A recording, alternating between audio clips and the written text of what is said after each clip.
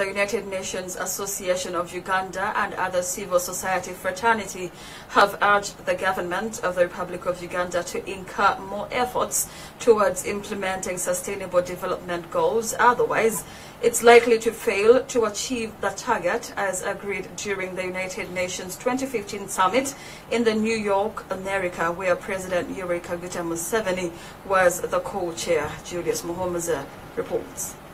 During the United Nations Summit 2015, where President Yoweri Kaguta Museveni was the co-chairperson, Uganda adopted sustainable development goals, committing to take bold steps to change people's lives better. Some of these SDGs included ending poverty, hunger, achieving food security and improved nutrition, and promoting sustainable agriculture, ensuring good healthy lives, and more others. Today makes 6 years of implementation and counting down to 9 years to reach year 2030, where we are supposed to achieve all these SDGs. However, according to SDG monitors, Uganda is likely to miss out on the target of achieving these goals if no more efforts are incurred. It is important to recognize that we have done well on some of the targets of the Sustainable Development Goals. If you look at the overall poverty levels in many areas, these have gone down, but those are per capita levels. There are many societies where poverty has actually become worse, and those need to be dealt with. According to Richard Baguma, the Secretary General, United Nations Association of Uganda, despite of Uganda performing very well in the implementation of some SDGs, it has been reluctant in some sectors. Many areas where Uganda has done very well, even in comparison to everyone else, in the areas of HIV, in the areas of malaria, in the areas of immunization, there are areas where we have done very well. There are also areas where we are doing very poorly.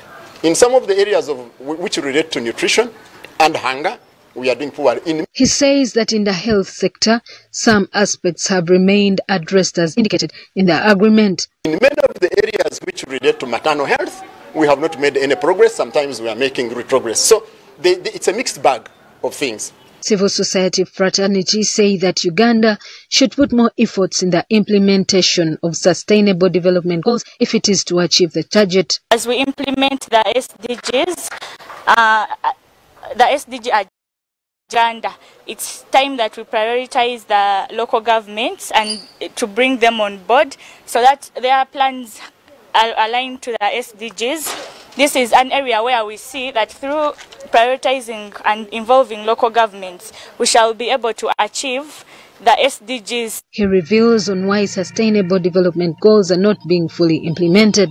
There are a couple of reasons that are hindering us, and there are many, but I can highlight some. One of the things for me, I think, is the poor utilization of the resources, which may not be much, but the available resources. We misuse them.